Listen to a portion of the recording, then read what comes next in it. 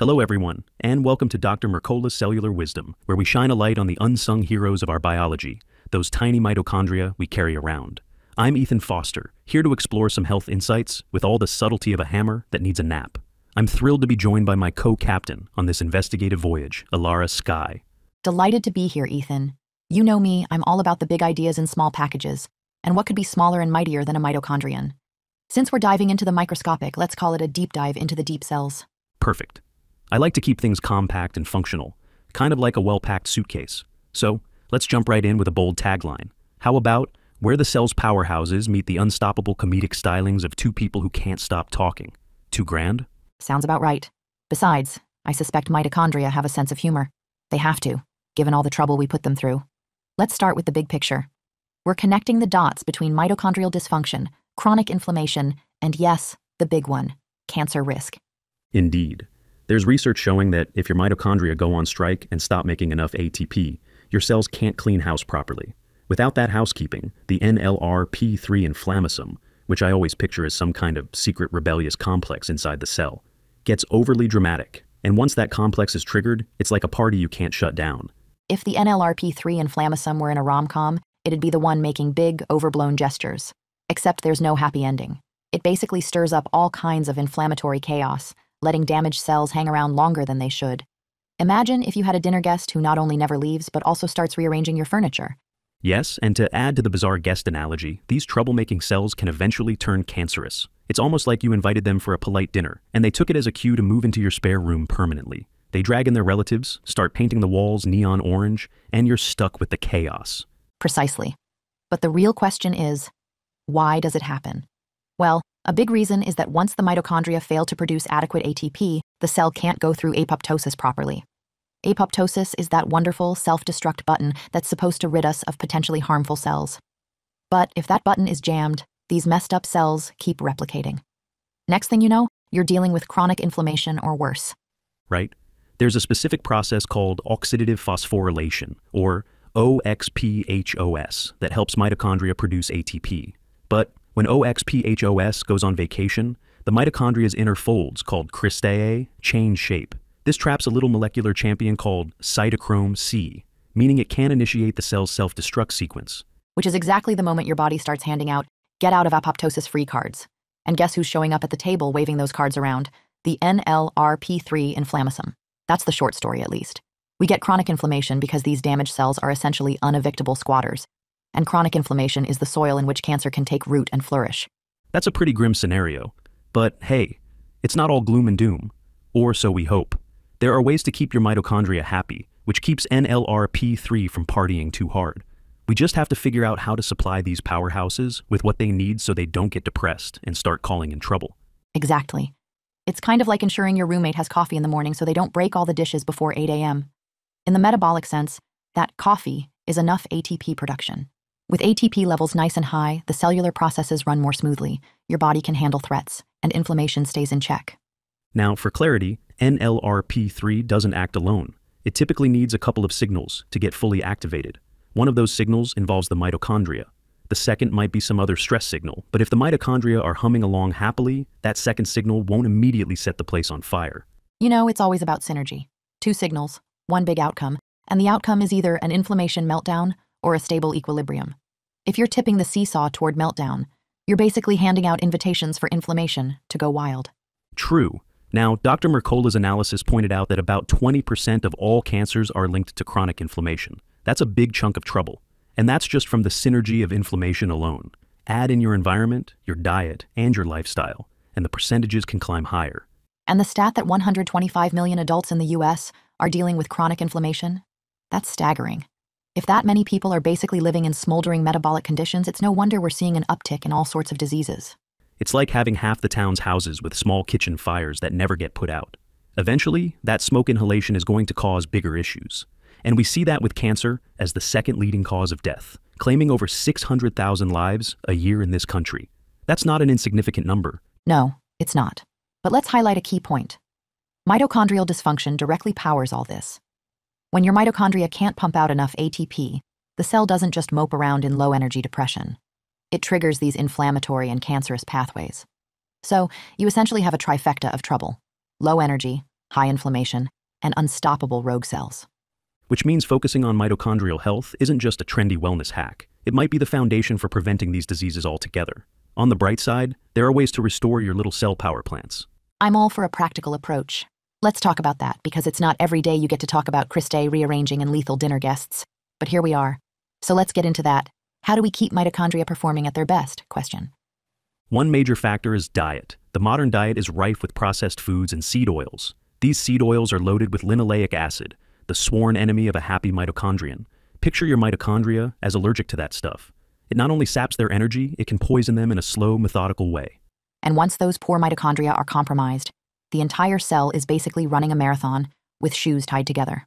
So the first step is ditching the processed foods and those sneaky seed oils. That means cooking with stable fats, things like butter, tallow, or ghee, if they fit your approach. Also, restaurant fare often uses these seed oils, so if you eat out a lot, you're basically playing dodgeball with your mitochondria as the ball. You might want to skip the deep-fried wonders or those salad dressings with that suspicious slick. The simplest way is to check an online tracker, because nothing says, "I'm nailing adult life," like counting your grams of linoleic acid in an app, right? It's a brave new world, Alara. Next up, let's tackle carbohydrates. Some people think carbs are the archenemy, but your cells actually prefer glucose to produce energy. The key is to pick the right kinds and the right amounts. There's no one-size-fits-all, but for many of us, 200 to 350 grams of targeted carbohydrates daily might help your mitochondria do their job properly. Of course, you adapt that amount depending on your activity level. If you're training for a triathlon, you probably need more carbs than someone who's primarily training to reach the TV remote. It's also important to pay attention to your gut. If your gut's out of whack, introducing a ton of fiber might make things worse at first. You could consider easily digestible options like white rice or fruits before adding fibrous vegetables. Maybe start with a baby step, or a baby spoonful. Absolutely. If your gut is truly compromised, some folks even try sipping dextrose water to ease into the carbohydrate reintroduction. They just do it slowly all day. No dramatic sugar roller coaster. Then they move on to real food once their gut stops threatening a mutiny. On the topic of threats, environmental toxins are no joke either. Endocrine disruptors, excessive estrogens, and electromagnetic fields, all of them can strangle your cell's ability to crank out energy. It's like trying to read a book under strobe lights, not exactly conducive to focus. And once your cells are stuck in that low-energy rut, your gut environment may shift to favor all kinds of nasty, endotoxin-producing bacteria. So it becomes a vicious cycle. Fewer resources for your beneficial bacteria, more resources for your bad guys. The synergy's real, except it's an evil synergy. Precisely. It's a gangster synergy, not the motivational type. But the good news is, if you tackle the big culprits, cut down on the seed oils, keep an eye on environmental toxins, and reduce EMF exposure where feasible, you help your mitochondria breathe a sigh of relief. Then your gut can also breathe a sigh of relief. And that, in turn, should help keep the NLRP3 inflammasome from staging a protest in your cells. Because we want that complex to remain on standby, not to form a picket line around your tissues. Well put. Another tool is boosting your NAD+ levels. Niacinamide is often suggested for that, in small doses throughout the day. NAD+ is crucial for energy production. It's like a spark plug for the mitochondrial engine. And it also helps with apoptosis. So if a cell is irreparably damaged, having enough NAD+ means you can ensure it hits the self-destruct button gracefully. No leftover damaged cells making trouble.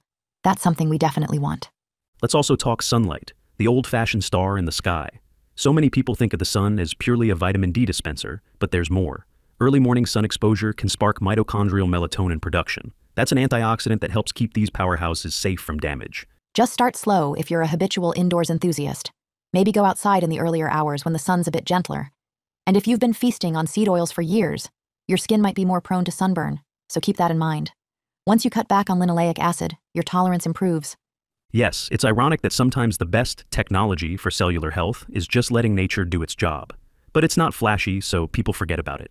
Meanwhile, mitochondria are sitting there, waving a little sign that says, "We'll produce ATP for sunlight. Please help." So to summarize, keep linoleic acid low, choose carbs intelligently, avoid toxins, reduce EMF exposure, boost NAD+ for proper cell death protocols, and soak up some rays.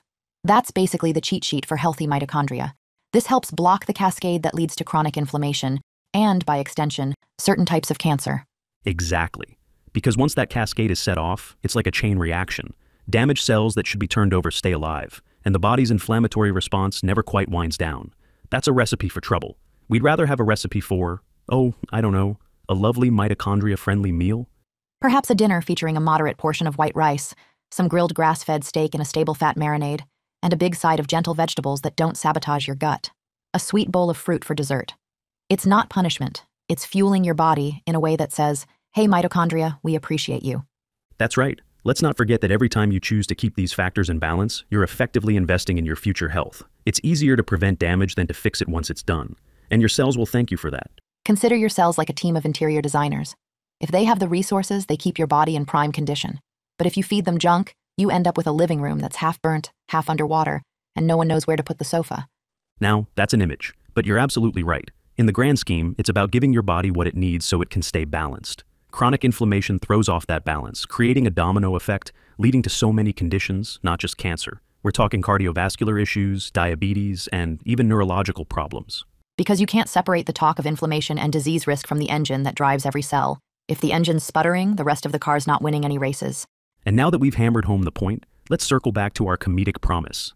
Some might say, you two were supposed to be funny. Well, who said science can't be comedic?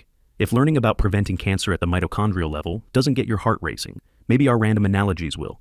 The takeaway? If you're going to obsess over anything, obsess over keeping your mitochondria happy. It's the best kind of obsession. It's cheaper than buying a new car, and you can do it in your pajamas if you want. That's the spirit. And with that, let's wrap up with a final word of cellular wisdom. Your body's natural processes are brilliant, but they can only do so much if your everyday choices sabotage them. Keep those everyday choices in line, and your mitochondria will reward you by fending off inflammation, letting old or damaged cells self-destruct as needed, and keeping the NLRP3 drama to a minimum. Well said. Our hope is that everyone listening will take at least one small step to safeguard their mitochondrial health. Because in the end, we're more than just comedic banter. We're comedic banter on a mission to help you stay as healthy as possible at the cellular level. So, that's our episode of Dr. Mercola's Cellular Wisdom. Thanks for tuning in to hear about tiny power plants, overstaying dinner guests, and the miracle of ATP. I'm Ethan Foster, your mild-mannered observer, who wonders if the NLRP3 inflammasome also has a day job. And I'm Alara Sky, eternally hopeful that comedic relief and health insights can coexist in one place. Until next time, remember, keep those mitochondria well-fed, keep the inflammation toned down, and keep the comedic perspective alive. After all, no reason we can't lighten the load while lighting up the cell's powerhouses. Right on. Farewell, everyone, and keep that cellular wisdom glowing. Thanks for watching. Subscribe now and click the notification bell so you never miss an update. See you in the next video.